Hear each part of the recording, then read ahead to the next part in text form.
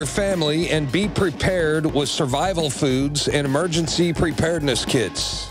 And now you can drink safe water with your own ProPure water filtration system, which removes fluoride and other harmful chemicals from your family's water supply. Save 10% with the promo code WATER. So join the revolution. INFOWARSstore.com.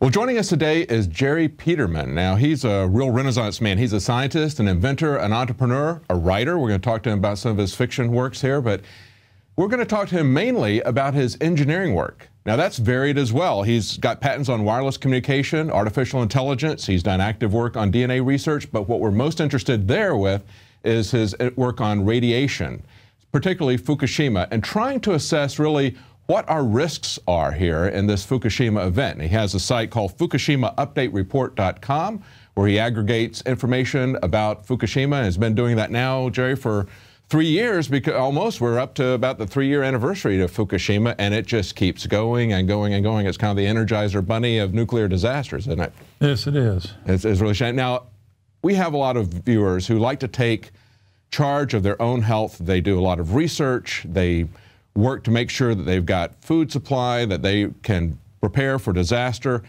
How do they determine what their exposure is to nuclear reaction and to nuclear radiation? We've talked about the different types. Talk a little bit about the different types of radiation.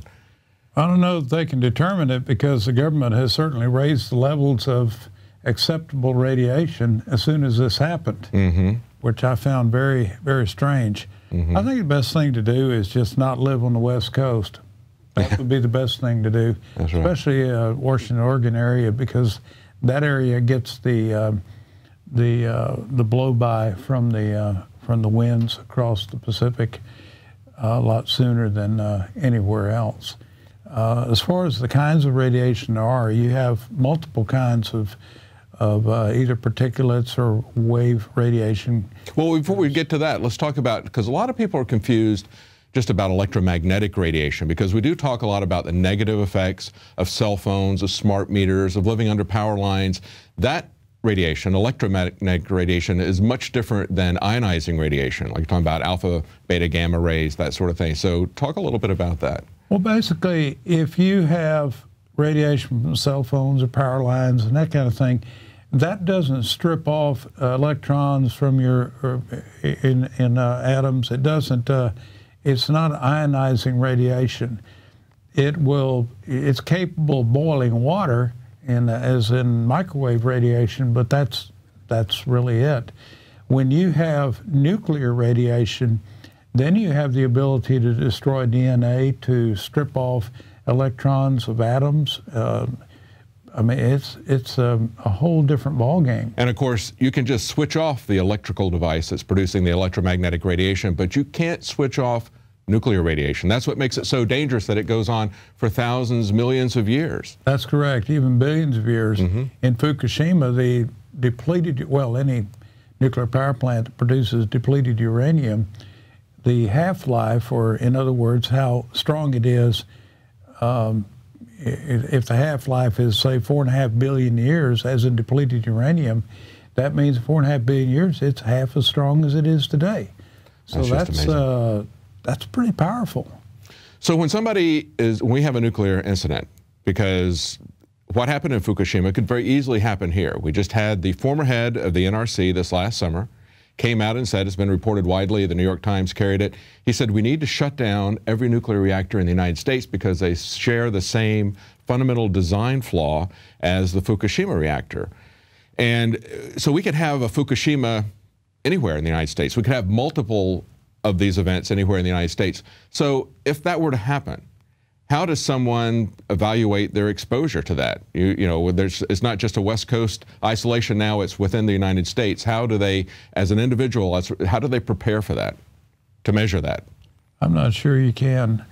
An average person can't discern what a survey meter or Geiger counter, what the readings mean, because you don't know. Actually, A nuclear person may not even be able to tell with a survey meter, because you can't tell what kind of radiation you're dealing with. Are you dealing with particle radiation? Are you dealing with alpha, which is a particle, beta, which is a particle, or a gamma or X-ray, proton, neutron radiation? You don't know what you're dealing with.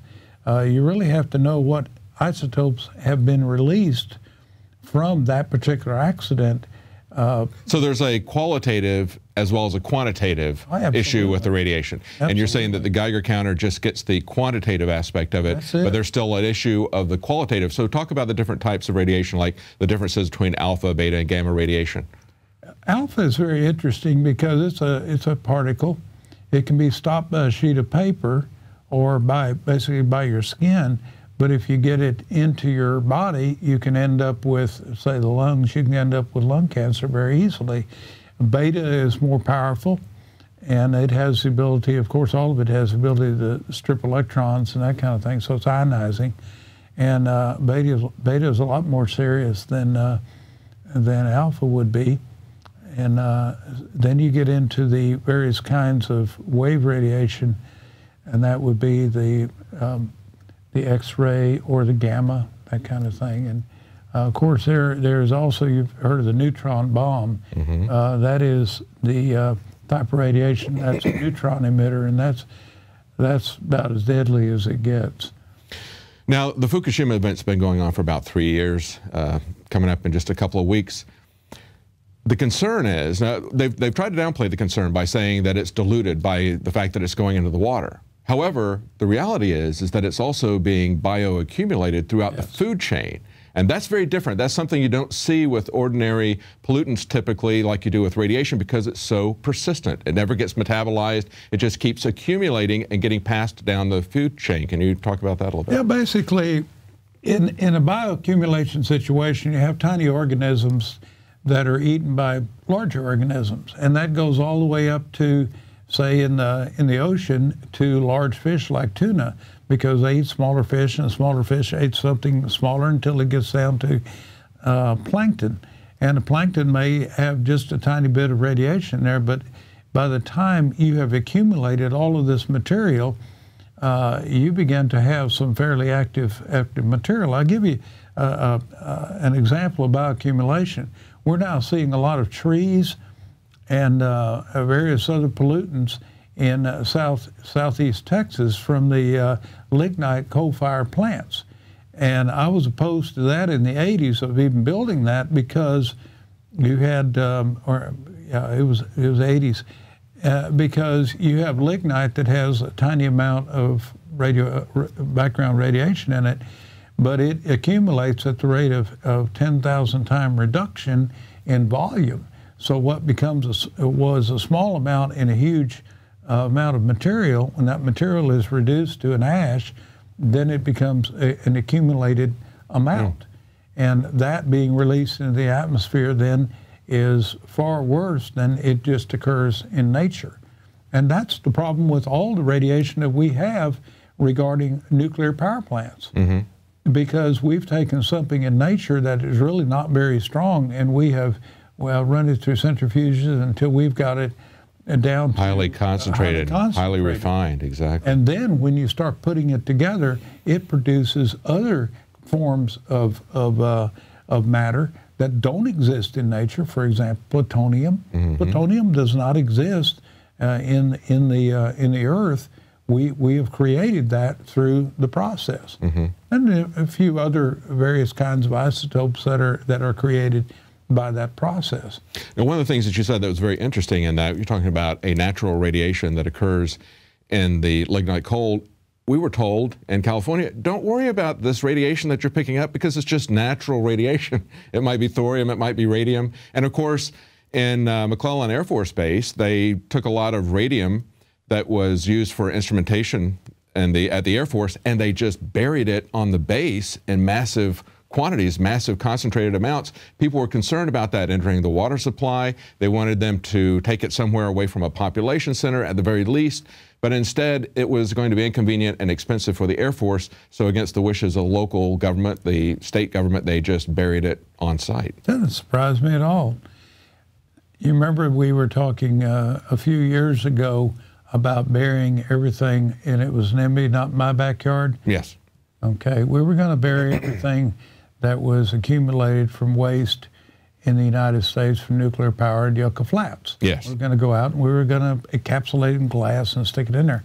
We have very little left now to bury. And nobody talks about burying. Well, why don't they talk about burying?